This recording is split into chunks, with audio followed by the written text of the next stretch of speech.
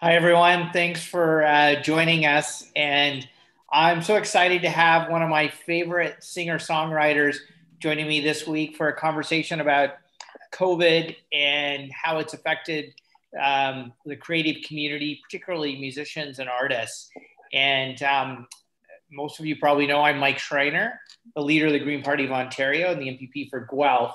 And I'm so honored tonight to be joined by Joni NehRita.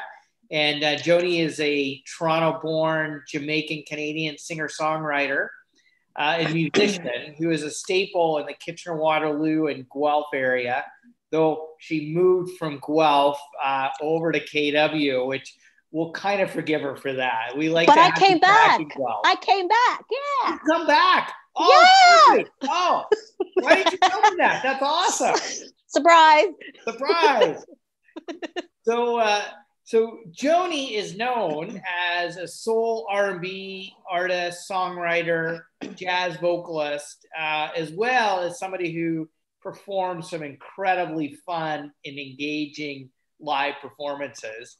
And most of you probably know Joni's album Bloom, which came out in 2015 and is played everywhere. I think it was part of the song track that opened this.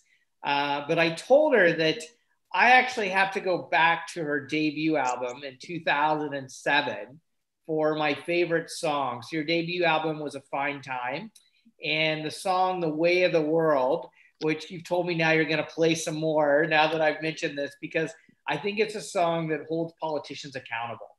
And so every now and then when I feel like I need to be held accountable by people like you, Joni, I go back and listen to that song. And it really speaks to me. So I highly recommend it to anyone who's an aspiring politician. But I know tonight we're here to talk about COVID and how it's affected the arts community. And I just want to say that maybe to finalize the introduction is just one of the things that I really admire about you personally and so many artists is that I can't tell you how many times I've been at an event that's a fundraiser for a local community organization, an organization that, you know, maybe to help with social justice issues or to help feed people who are vulnerable. And I can't tell you how many times you've been one of the musicians performing. And I know oftentimes that you've done that either as a complete donation or for very little remuneration, even though, you know, you're a struggling artist yourself. And I think it just says so much about you and so many personally, and also just so many people in the arts community, how much you deeply care about the communities you're a part of. And you certainly exemplify that both in your music, Joni, and also in just the work you do in our community. And I just have to say, in interest of full disclosure, not only are you a great songwriter and musician, but you also, I think, are an aspiring politician one of these days. You keep telling me. You did a great job in the last provincial election in 2018. I held a town hall in Guelph, which you moderated and asked me some tough questions. And that was a really memorable night, along with the fact that you played at an event that we held with Elizabeth May and David Suzuki. Yeah, Earth Day. The largest political rally in Guelph's history. So I just want to also thank you, I think in the interest of full disclosure, for your support for me in the past during campaign. So thank you for that. You're so welcome. I just also want to take a moment before we just talk, just to acknowledge that You personally, and I think many people in the Black community probably are feeling a lot of pain and anguish and grief right now. That, we've experienced centuries of anti-Black racism, anti-Indigenous racism, and racism against people of color, and that's really been brought to the surface Really has. way in the last week. And so I just want to thank you for agreeing to come on. I would have understood if you'd said, things have changed in the last 7 days, but I thought it's important to acknowledge that, and maybe that in part of our conversation tonight. Yeah, I'd love that. I actually just came back like 10 minutes before our sound check from Kitchener-Waterloo's rally, which was really quite moving for me and my husband. Great. Yeah. Hopefully we'll see you at the rally in Guelph on Saturday. Yeah, on Saturday. Good. Yeah, so thanks for agreeing to be on tonight. It really means a lot to me. So I just wanted to open with the COVID side of things and just say that I know I've heard you comment just how the COVID crisis has affected musicians in general, and you personally as a musician. If you want to just maybe share a little bit of that. Yeah, sure. It was fast and furious. One moment we were sort of all looking forward in our calendars. I had CD releases that were coming up, and a mini tour in the States, in the northeastern part of the States. And my husband had just started working at Stratford, which he was loving. And then halt on all of that. I mean, obviously musicians are not the only ones who have been hit, but it was really sobering to know how quickly it all just got upended. And all of a sudden it's like, wow, what is this year going to look like? We can't be together. Part of the part that we love about being musicians is the camaraderie and the exchange of energy in the room, So having to try to figure out all this technology stuff that we're that we're all doing, yourself included. It's nice to keep in touch with people that way, but we really miss being together, and I really miss sharing music with people like in the moment and seeing their faces and their smiles or their tears. Yeah, it must be hard because I'm thinking as a politician, I feed off of the energy of the crowd and the people in the room, and especially with your music is so engaging, and there's such an energy there to not have that live connection must be really hard. Yeah, it's been challenging. Like, I've been asked a couple times to do live stream concerts, and at first I said yes. And then I'm in full disclosure, I actually chickened out. I was like, this is too weird. I tried to do a few practice runs, just, taping myself and talking to the camera as if like there were people. And I was just like, wow, I really depend on people and their feedback and their faces and their energy. So, hopefully I figure it out, because it looks like it's going to be this way for a while. But it wasn't just a switch, Mm-hmm. I'm sure you feel that too, right? Where it's not just like, okay, now I know everything about streaming and I have, the right lighting and the right, things to say when there's not people to feed off of. Yeah, it's interesting, humbling. It really is. Yeah, no, mm-hmm. I can imagine. And I'm just thinking, even just like musicians, like the sort of the way in which we support musicians in many respects, I think is broken right now. Pre-COVID, yeah. But it seems like COVID potentially has even made it worse and even more challenging because of the lack of live performances. Yeah, and I think like maybe it depends on where someone's at in their career. Like, maybe if you're Beyonce, it's really easy to, have a live stream concert with all your techie team helping you and charging a cover or something like that. Not to say that it's impossible for artists sort of at my level, but it's certainly more challenging, I think. Also because I think everyone has a lot on their plate. Maybe they've lost their job too. Maybe they've got screaming kids at home that now they have to wrangle 24 hours a day and stuff.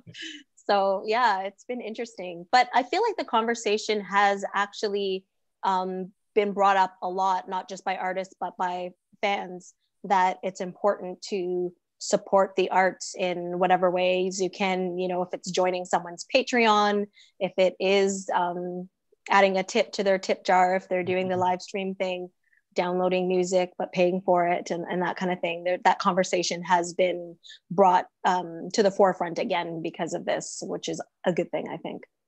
Yeah, and do you feel like the government programs that have been out there to help people, have they supported you as an artist and other artists? A lot of artists I know have been being kept. We've been kept afloat by CERB for sure. Yep. There still seems to be like a bit of gray areas in terms of, you know, is it when we did the work or when we invoiced for the work or when we got paid for the work? Because sometimes for an artist, that's completely all over the place. Right. But it's been helpful for me for sure. And for my husband, he was a recipient of CEWS. That's the one that they help with wages. Right. So yeah, exactly. And a lot of my musician friends, not all, but many of us have been on CERB, and many of us have received grants, like Alicia Brilla and a lot of friends I know have done the National Arts Awards or National Arts Center grant, where you perform for an hour and it's $1,000 grant, which is awesome. So yeah, we have been helped. It's not always enough, but we have been helped for sure. Good. And I guess in your family, it's a bit of a double whammy because your husband does sound, right? And and without live performances, and you also mentioned the cancellation of Stratford, like how, like, so it's in a sense you've both been hit. Yeah. Yeah. And have you been able to you talked about Alicia being able to access the arts grant. Have there been any other grants available that you've been able to access, or that other artists have been able to access? There's one that I've applied for through the Canada Arts Council called Digital Originals. Okay. So it's about like a 4 to 6 week time period to know if I got it, but I did apply. So that's a $5,000 grant, and it's in conjunction with the CBC, who toss in another $1,000 for their sort of top picks. Okay. So the whole idea is to help with exactly what we're doing. So figuring out how to exist online and keep the exchange going between you and your audience, hopefully building your audience online, and you know, being able to make a living. Right. And yeah, one of the things I've found interesting during COVID is, you know, there's been a lot of talk about people, you know, streaming Netflix or whatever their video service is or whatever, but a lot of talk about people just listening to a lot of music and really kind of finding solace in our physically distant, kind of isolating world in music. And so are there ways that, you know, individuals out there can support musicians in this kind of broken model that's out there, but, you know, still there are avenues that people can support musicians online with music, and maybe an opportunities to share that with folks? Yeah, absolutely. I think a lot of us have music that is available, you know, on Spotify and iTunes or Apple Music and the like, but we also pretty much all sell that stuff right on our websites, and merch as well. So if you can buy directly from the artist, that means that we get a larger cut. In my case, I get 100% of the sales that I make directly from my website. So just, you know, being more cognizant of that type of thing. If you're noticing that you really listen to an artist a lot on Spotify or something, maybe you should go to their website and actually buy their album, even if it's a download, but at least that you've given your $9.99 and, you know, had your support that way. I think also if you don't maybe have the budget to support monetarily because, you know, COVID-19, there's so many free things that you can do to help support artists and businesses in general. If it is just talking about favorite songs and sharing them, or sharing YouTube videos and saying, hey, I love this artist, check out this song. You know what I mean? I think the weight of the word, like just word of mouth, it still matters. So there's lots of ways and things that you can do, even if you can't spend actual money. Because I know I can't spend a lot of money right now. Yeah, no, I think it's such an important point. I know our mutual friend Andrew Craig, another great Guelph musician. I was at one of his concerts like 2 years ago, and he you know, he's an environmentalist too, and I do. he handed out these little like download keys. He's like, instead of buying a CD from me, I'm just going to give you this download key to go to my website and download the music as a way to really start encouraging people to go directly to artists' websites. Because, you know, obviously, I mean, maybe you could share like, you know, what you get versus, you know, through, I guess, iTunes or Spotify versus somebody going to your own website, and what a difference that makes. Yeah, I mean, it's less than pennies that we make per stream on Spotify. Apple Music's a bit better, but it's still, you know, you've got to be in this superstar status to actually be able to make a living from it. Radio is better, and internet radio also good if you're a member of MROC and doing just having. There are agencies that collect for us on the internet as well. So there are ways, but I think like there's nothing that beats getting it directly from our websites. And I also think that a lot of people now are looking at the model of subscription. So you've probably heard of Patreon. Yes. Yeah. Yeah. So it's more or less crowd funding, but it can be set up in such a way that maybe you're like, I love this artist so much, I can afford $10 a month, you know, or I can afford $100 a month, whatever it is. There's different ways that you can set it up. And we artists try to give you perks that the regular person isn't privy to. You know, maybe you get to see videos first, or maybe you get access to music that everyone else doesn't have access to, and that kind of thing. So the subscription model, I'm personally looking at that and trying to tweak my website to be able to have that. And it's kind of cool because then it actually kind of forces us to be regular with our sharing and our output, you know, get strict about making art, which is what we're supposed to be doing. And we have time to do it now, which is awesome. So I want to shift gears a little bit, and I want to ask you about what you think the sort of music world, live music world especially, is going to look like post-COVID.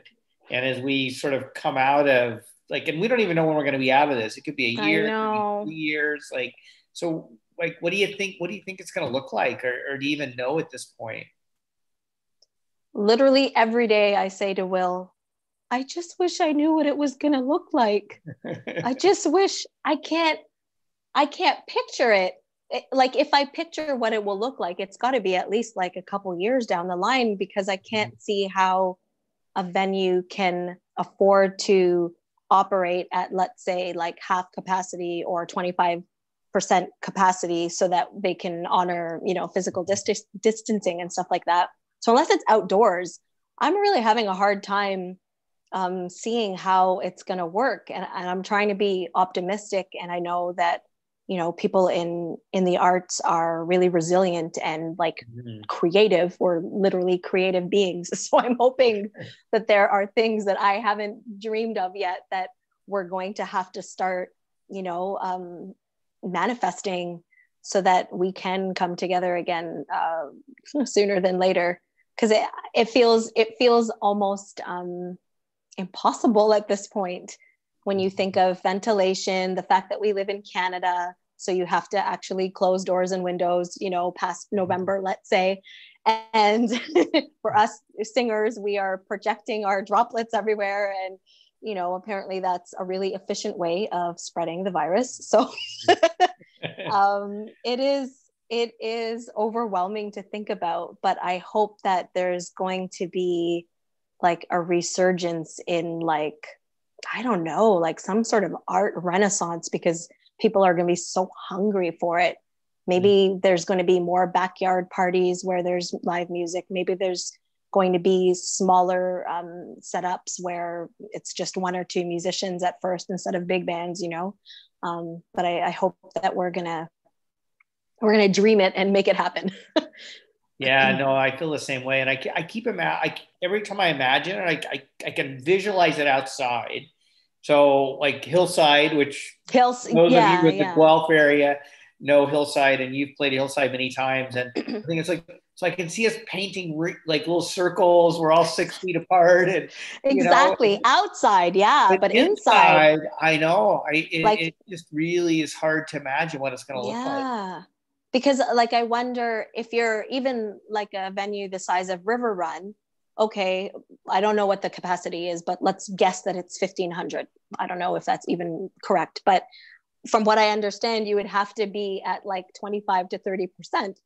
Yeah. So how could you possibly staff your building properly and pay the artists what they need to, you know what I mean? Like, yeah. I just, I can write a song about it, but I don't have the answer to that one yet. Well, actually, you know what makes me think, so has this been a good time for songwriting? Like, I'm just thinking, we have to be physically distant. You're probably a bit more isolated right now. Like, is it a time for kind of introspection and songwriting? For me, it has been, yeah. Not so much at first. I think maybe the first few weeks were sort of like shell shocked. Yeah. And, just like looking at all the updates and trying to get a sense of what it even was. But once I sort of settled into, this is a long haul.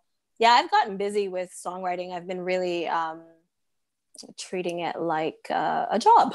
It gives me a purpose and a function to get up and do some yoga, have my breakfast and coffee, and then get to music quicker than I normally would be able to, Mm-hmm. Not having the performing schedule and teaching schedule the same allows me to, just really go through my old notes and like, oh yeah, that's a great title. I'm going to write a song about it now. And then I do it. And then I make a demo and record it. And it's, I've been actually quite productive in that regard, at least that. Right. So if other musicians are like you, we're going to have this proliferation of new music coming out of COVID. Yeah.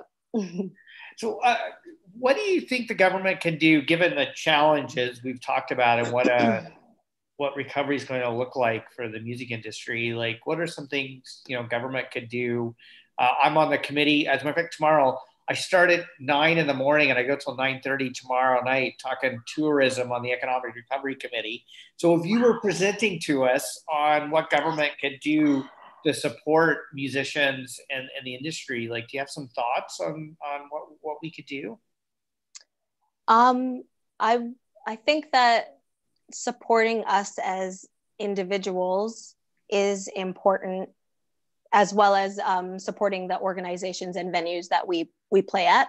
But I would just maybe caution governments to not let the little guys fall through the cracks. We don't want to only see the Sony Center standing at the end of it.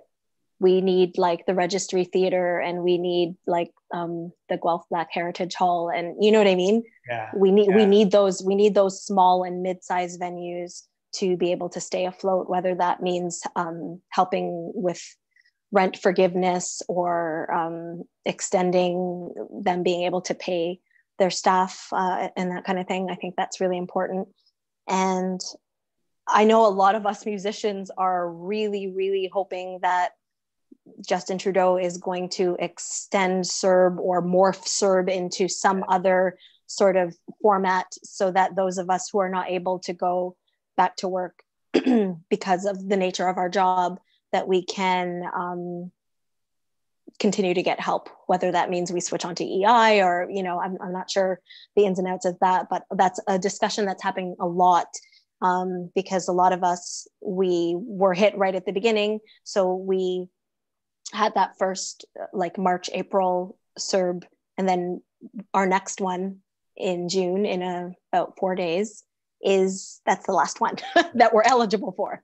So, once you pay your bills and your rent and everything like that, like we don't have a lot of savings. We're musicians. So it's a bit scary. Like what is August and September and October going to look like? And certainly we can look at trying to fill our time with part-time jobs and this kind of thing. But who knows if, like, are there enough of those kinds of jobs, at the local bakery or cafe to even sustain everyone who's going to need work?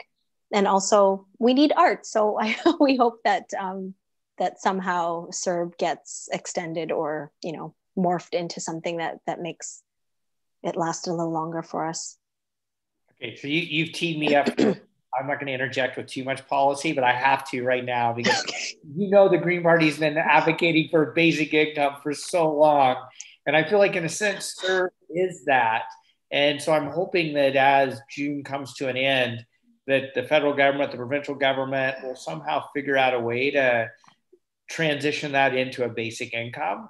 And I think, for artists in particular, it's critically important, but for so many people, just to make sure that there's a floor that, we provide a basic floor that no one can fall below. Exactly. And benefits that'll have for health, community, employment, job creation, the arts, etc. Mental health, absolutely. Right? Yeah. And so I think like a lot of us can, a lot of us are still teaching, but not nearly as much as we were before. Like most of us lost quite a number of students if we were teaching at all. And obviously gigs are few and far between, but we're resilient. And so we're making some money, but it's certainly not enough to sustain a household and feed yourself and everything like that. So yeah, universal basic income would be amazing for everyone. I will work on it. I know you will. I know you will. I know you will. So I related to that because I was also thinking a lot of the part-time work that musicians will find too, a lot of that's not open right now because I'm just thinking cafes, all those things, right? Like yeah. They're gonna be one of the last things to open up. So even that, extra supplemental income isn't there right now. Yep. Yeah. It's true. I want to shift gears a little bit to your music. Okay. And so, as you know, I'm a big fan. And part of the reason I'm a big fan is there's so much social commentary in your music. And you really talk about, the world in which we live. And you talk about it in a personal way, but also in a social, societal analysis kind of way as well. And so I'm just wondering, do you want to spend a few minutes just talking about like what's going on right now in society and yes. Give me a bit of your perspective on it. Yeah. Hopefully I don't cry. I'm actually quite emotional. Like I said, we had just come from Kitchener, Waterloo, where it was just bananas. There were so many people. It was beautiful. I think that the conversations that are starting to happen for some people, like everyone is at varying degrees of understanding what racism is, what systemic and structural racism specifically look like. This is news to some people.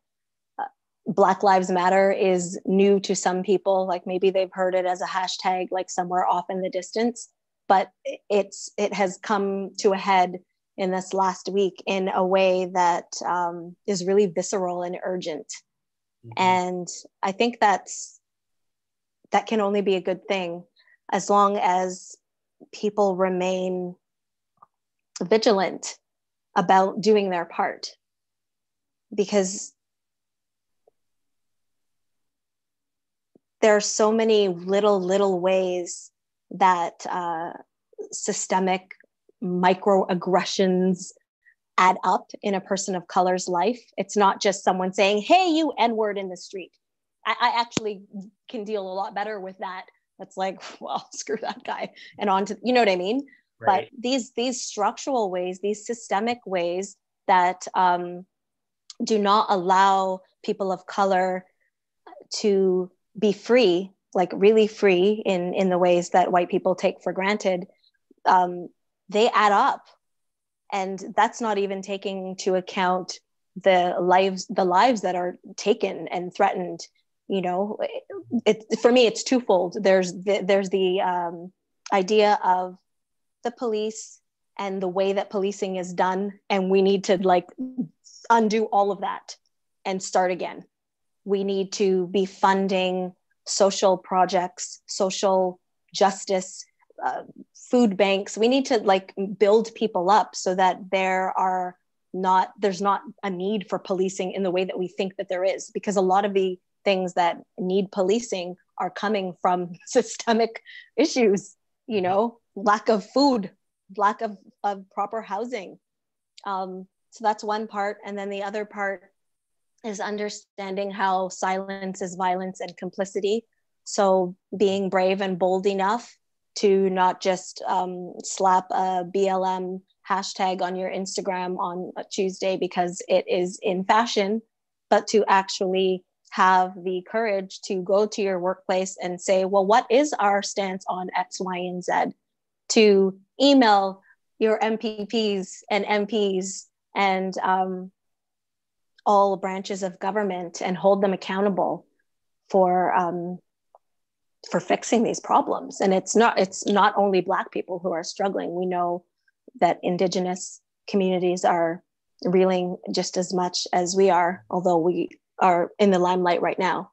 And so I just really wish that people would see how deep it is, and that our country is literally built from blood. The blood of the people who lived here first, the blood of the people who came across and didn't have a choice, but we're here now. So you have to take the responsibility every day, not just when it's in fashion.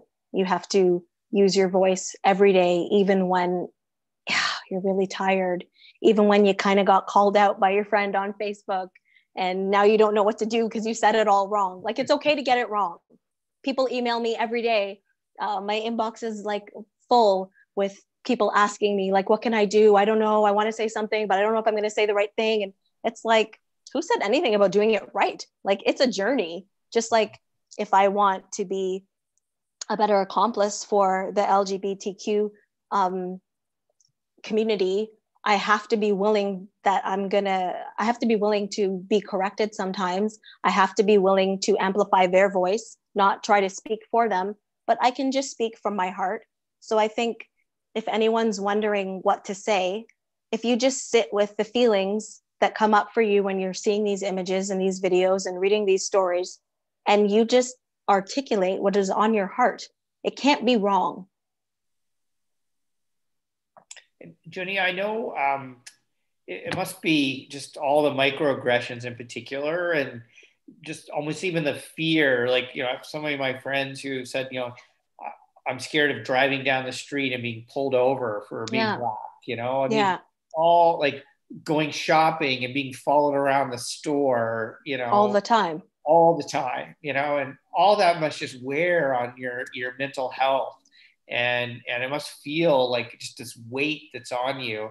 And I feel like sometimes in your music, you must be releasing that weight. Like, I can feel it in your music. And can you maybe just talk about like how you express that in your music and what role that plays, just, you know, in you as a person?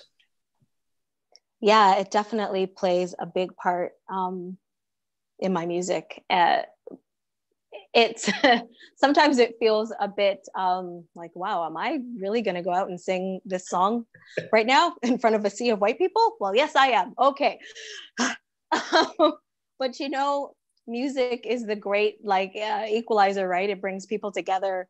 So I can say things in song with certain rhythms that maybe go down a little bit easier than they would if I was just saying it to someone, you know, just speaking or just typing.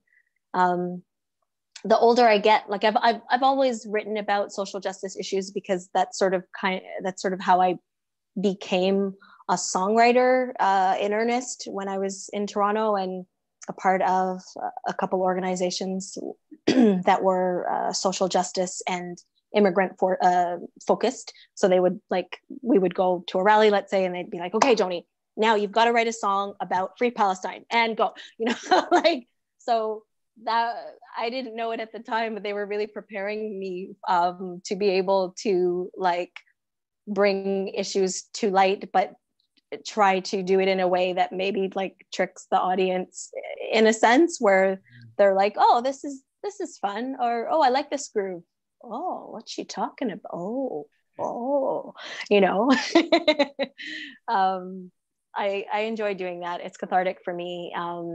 And you're right. Sometimes I write really from a personal place. I felt this, I did this, but sometimes I just try to put myself in the position of, you know, humanity as an observer and ask questions. Is it possible that we could do X, Y, and that? Could we envision it? Could you speak about it? What would happen if you did? This kind of a thing. Yeah, well, I'm so thankful that you have put yourself on that journey and express yourself through your music and the way you do, because it's incredibly powerful. And I'm curious, I know we need to wrap up pretty soon, but what motivated you to become a musician and to write the kinds of songs that you write? I always wanted to be an entertainer since the time, like, you know, when I could speak, it was like singing and dancing was always the thing. Becoming a songwriter specifically, I guess like in my early 20s, it was sort of, I was like many people singing covers, doing the clubs in Toronto and stuff like that. And sometimes it was just like, I don't want to talk about that. I want to talk about this. This is what's important to me. So really just wanting to like, you know, to find my voice in the world. I'm a bit shy by nature, like personally, even though I'm a musician. If there's a party or something, I'm definitely not the life of it. I'm usually, you know, in the back or whatever. So being able to show myself through my music felt appealing. Although I always wanted to be a singer, at least. I wanted to be like Diana Ross. It didn't really go that way, but that's okay. Well, your music's beautiful. So thank you so much. I just want to just wrap up and just say, make one final plug. Can you turn music into political speech? All right, where are you going with this, Mike? Yes, maybe. To be continued. To be continued. So I just want to thank all the people who've joined us tonight. And I've told my team that there isn't much, so there aren't many silver linings out of this whole COVID crisis. But one of the things that for me has been really special is for weekly now, I've been doing these kinds of chats with like pretty incredible people like yourself. And it's really meant a lot to me. And so thank you for joining us tonight. And I just want to thank everyone who's watching online and a part of these really important conversations. And I know the Integrity Commissioner doesn't allow me to endorse or sell any one product, but I will encourage people to go check out your music. And remember, there are ways that you can support musicians more directly than indirectly that you shared tonight. And thank you so much, Joni, for... Thank you so much for having me. Yeah, absolutely. So thank you. Thanks, everyone.